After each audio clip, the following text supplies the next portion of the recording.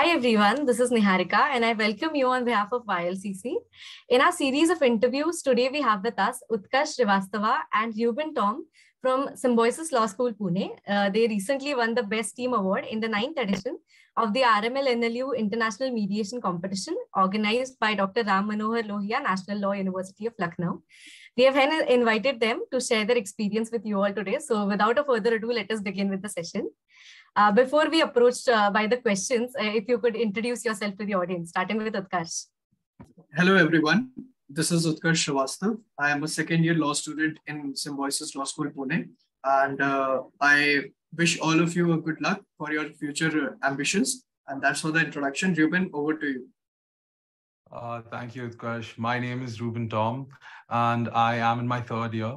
I am pursuing my BA LLB honors, and I also am from SLS Pune, as Nihareeka has mentioned. And I was one of the, as Utkarsh and I were the team, I was a negotiator in the team, and Utkarsh was the mediator in this team. And again, I wish all the best to all of you who wants to pursue this. Right. So how would you describe the competition journey, mostly focusing on the preparation stage of it? Okay. So Nihareeka, talking about the preparation stage, as we all know that ADR and mooting are two different things. So preparation for the ADR was not to that point of the mooting, but yes, we have to be very serious about any competition we are participating in. So this competition of ADR, RML, NLU, so we were very serious about it, although we were busy, both Reuben and I were busy with our college fest Simba. So we were not able to sit together and prepare for the same because all of us had some commitments. So we were preparing on our personal level, as this competition was different from other mediation ADR competition. Other competitions have two negotiators competing, but in this competition, we had one negotiator and one mediator. So as we were time bound, we were very restricted. We have paucity of time. So we prepared for our roles independently. And then we had a discussions on one day at a point of time so that we could discuss and we could, help each other out in a better for framing better issues and for, preparing in a different way. And secondly, if we talk about the preparation model of the competition. So as a mediator, I was most focused on speaking less because the mediator's role is to, mediate and facilitate the negotiation process. And talking about Reuben, as far as I have seen, it was more of, preparing all the sides. You have to put forward a table. You have to put forward a proposal which both the sides are feeling respectful of, both the sides are feeling agreed upon. So that is what we prepared for basically. Secondly, we had explored all the options which we had in our mind for the proposals. We had 5 different rounds: the preliminary round 1, preliminary round 2, then the quarterfinals, then the semi-finals, and the final round. So we had different propositions. We have different problems for all the rounds. So we had to prepare for each round individually. So that was the basic how we went about it. And Reuben, if you have something to add to it, I'll ask you to please add. Yeah, thank you, Utkarsh. I think Utkarsh summarized what our preparation was. Again, we had a lot of commitments, but that's what a competition is, right? The amount of how much you sacrifice for the competition. So at least what I did was, again, the mediator's role, the negotiator's role is completely independent from each other as in terms of preparation. So there's nothing that Utkarsh and I could have prepared together rather than just making sure that each other's aware of aspects about the proposition. So like if there are like certain loopholes for me when I can negotiate my side, Utkarsh will come and tell this to me, or if there's something that Utkarsh should keep in mind while mediating, I could have mentioned that to him. So that's the only preparation that we could have helped with each other. But in terms of individual preparation, there's nothing more than just basic sense of just understanding what the proposition is, right? Because if you are comfortable with every aspect of the proposition, there's nothing that can shake your confidence from it. Because if you know inside out, there's nothing, if the opposing counsel mentions something to you, you wouldn't be like, God, okay, I don't know what this is. So that confidence, if you keep reading, so at least what my seniors, we had our own strategist, and we mentioned them to them. At least when I talked to my strategist told the first thing before you even read the proposition is read the rules and regulations. That's the most important thing. Get yourself familiar with how the competition is going to go forward. Get yourself familiar with how many minutes is for each segment, how much can you talk, how much can you not talk, what are the different language terms you can use, what the terms you cannot use, what should be exactly your mindset going forward. When you read the rules and regulations, you'll sort of understand it. Second thing is, again, reading the problem at least 5 to 6 times, I would say, is very essential.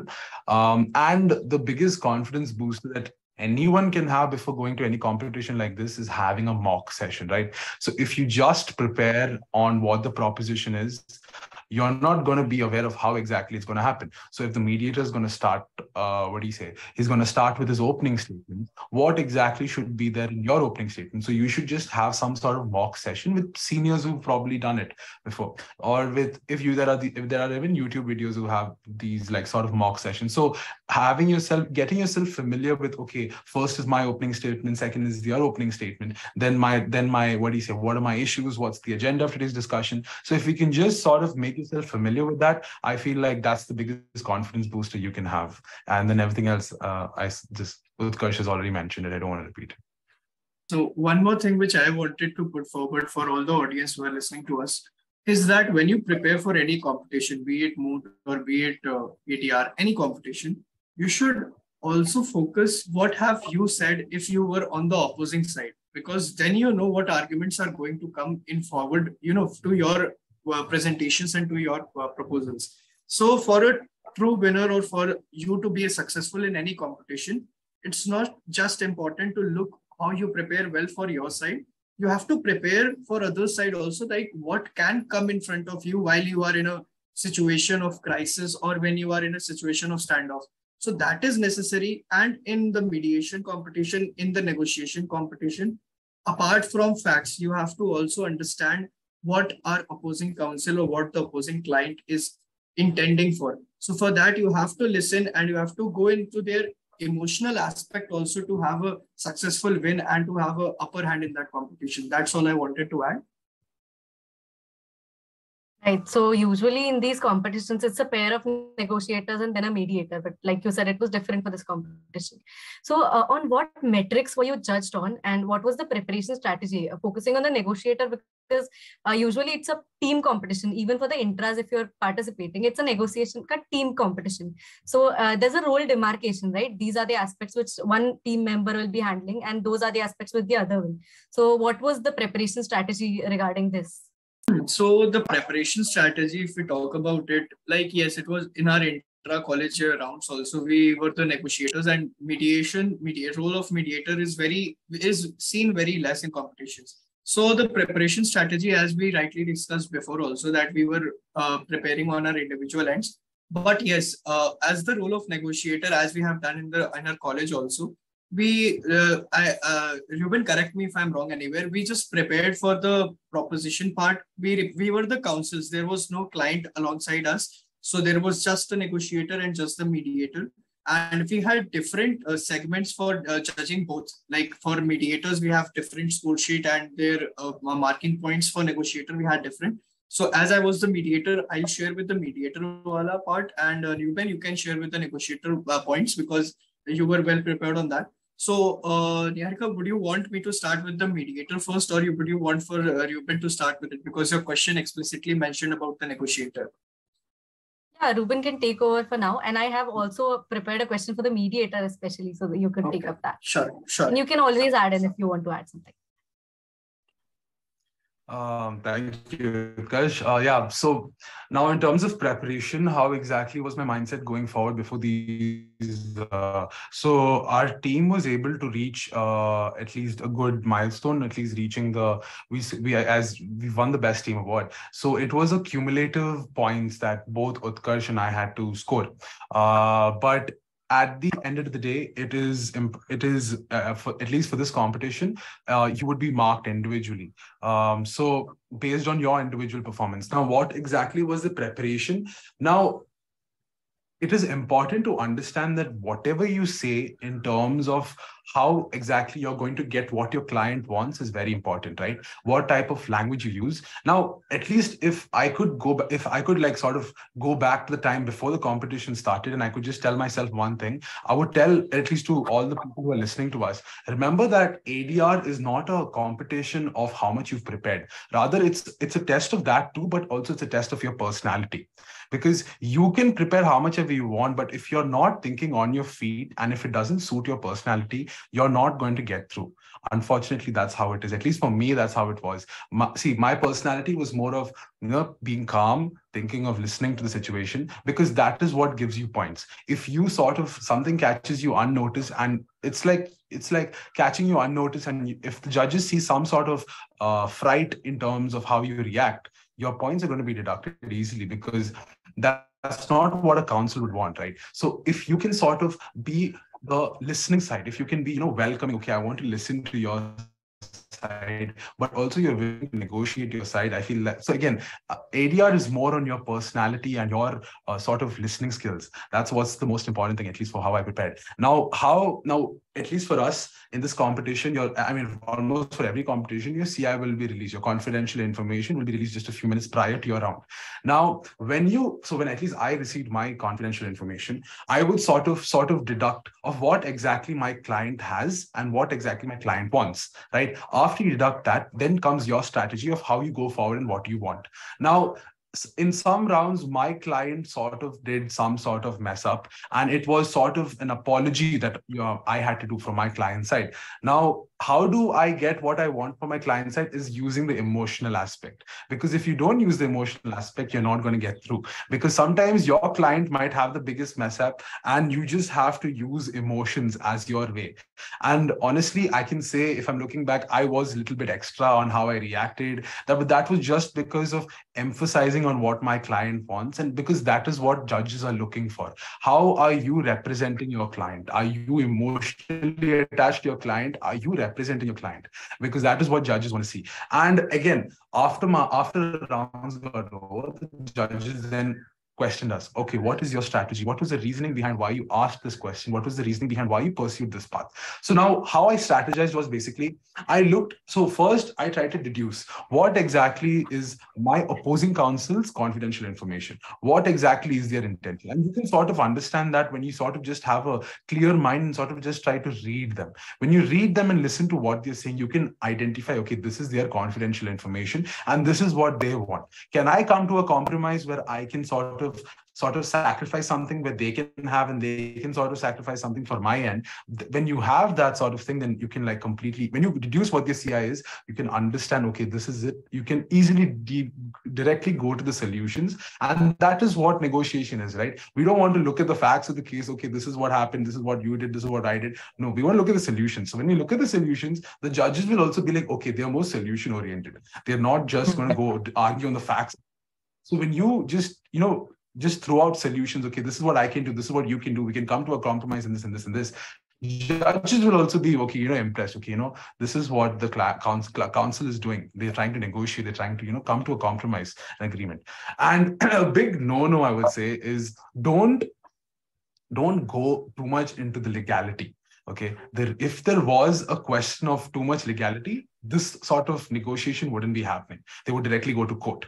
Right. So a big no-no is saying, okay, what do you say? If like using too much legal aspects into the case. So like, let's say a certain agreement was there. What exactly is the definition of agreement? What are the essentials for the needing of an agreement to be fulfilled in the eyes of law? So if you mention all of this, then the judges will be like, okay, they're just going into legality. But that's not what it is, right? You have to be negotiating. So again, that's another thing that you should keep in mind. And again, how it was is preliminary round, preliminary round 1, preliminary round 2, quarterfinals, semifinals, and finals. And we were able to at least reach the semifinals, but our cumulative scores were like really high based on our individual performances. And that is why we won the best team award. So if there's anything else, mediation, Utkarsh can definitely mention now what his mindset was.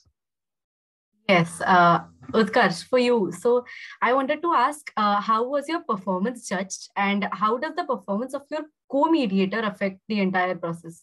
Because even if you're ranked individually for your individual performance, it is always dependent on your co-mediator as well. So if you could just shed light on that aspect. Yeah, sure. So we were shared the total score sheet of our competition recently. So I just checked my rank. So my rank was very close to qualifying the other round, but I couldn't qualify because it was completely dependent on the role of the co-mediator. So firstly, to answer the second part of your question, like how your performance is judged on the role of the co-mediator. So for that, I'd like to say that you are marked on your rapport with your co-mediator. If there is a coordination between the co-mediators together, then you are given +1 or +2 marks for that, because judges technically don't mark you for what you say, because the roles of mediator is to remain silent and to explain the process majorly. Now, I'll share a personal experience in the round 2 of the preliminary round. So there was not, I won't call it a standoff between me and my co-mediator, but that person was basically trying to dominate me. And I was remaining calm and silent, but that person, now I was speaking, I was explaining the mediation process. So before that, I had to make some opening statement. I had to make the parties at ease from my end also, not from her end also, just from my end also. So that person was thought that I forgot that my role was to explain the mediation process. So while I was giving the speech, she continued to speak the explanation of the mediation process. So all of these things are being marked, judges mark them. So judges think that this is there is no coordination between the mediators. So for that, I'll give you a solution also to this, because I felt that this could have been tackled or avoided.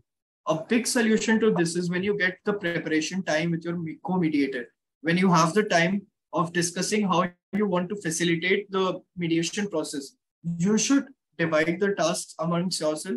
You should make it clear that when I'm speaking, please do not try to obstruct me, or please do not try to hinder my speech while I'm speaking.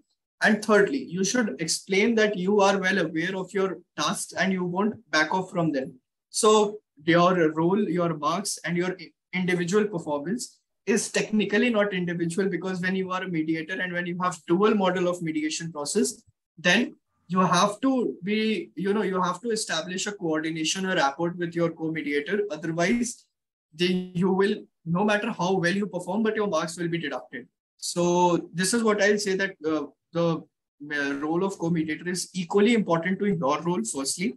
And secondly, talking about the mediation process, you're being marked on the mediation thing. For that, I'll say that actually in India, we have the mediation process is in its initial stages. So we do not have major, study documents or laws which explicitly tell how a mediator should act. So for that, I was exploring the Supreme Court's website, and luckily I found a manual. It's called as the Mediation Training Manual of India. It is published on the Supreme Court's website. So I luckily found that 3 to 4 days before the competition. And I was referring to their chapters. It has different chapters. So it explains how a role of a mediator's role should be, how a mediator should not, be a part of the mediation process. And rather he should give it to the negotiators, the counsels, and the clients to discuss amongst themselves. So I refer to MIT Mediation Training Manual of India. So that was my biggest help. Secondly, I had a few seniors who I could reach upon for any help. Like there was this senior from my school. He was a pass out of NLS.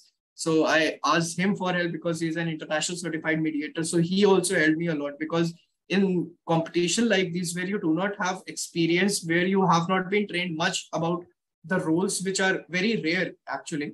So you need a senior's help for that. So I took his help. And talking about the marking system, on what grounds were we marked? So we were marked about how confidently we could establish what mediation process actually is. How can we make the parties comfortable? If they are coming to this sitting table, they have to feel that the mediator is a neutral person. He's not biased to any person per se. So we were marked on that. We were also marked on if we were able to extract any confidential information from the negotiators or not. The role of the process of putting forward the confidential information and not making it obvious that this is the confidential information is always a tussle between the two sides, opposing party and the requesting party. But we were also marked if we could have taken out the confidential information. We were also marked at if we were calling the caucus, the independent session, which we call it, a separate session. Independently, if we were able to call that caucus session at a appropriate time, if we were able to extradicate any standoffs or impasse if they arise.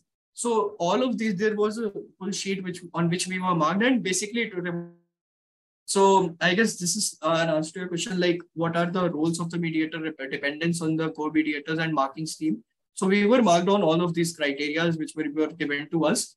And one thing which before ending my experience, I would like to say that is no matter what marking criteria they give, yes, you have to abide by them. But at some point of time, you will feel that it is necessary for you to go outside the box and do something else. So for that, now this is very circumstances based. I am not saying that in any competition you go and do this outside the box and you end up, getting less marks. I'm not saying that. But if you feel, if your gut says, if your instinct says, that is majorly very important thing. If your instinct says that you have to do something which is not written and you have to go outside the box, then I'll say, please go. Because I did that in my rounds and that helped me a lot. There was a standoff which was coming between the negotiators. And at that point of time, I suggested something to both the parties. And because they were not coming to us, a cooperative solution. So I had to suggest it, and I knew that both the parties there is less chance that both the parties are going to agree to it. But still, I had a gut feeling that, okay, let's make a suggestion to them. Let's put forward this idea. And luckily they agreed upon it.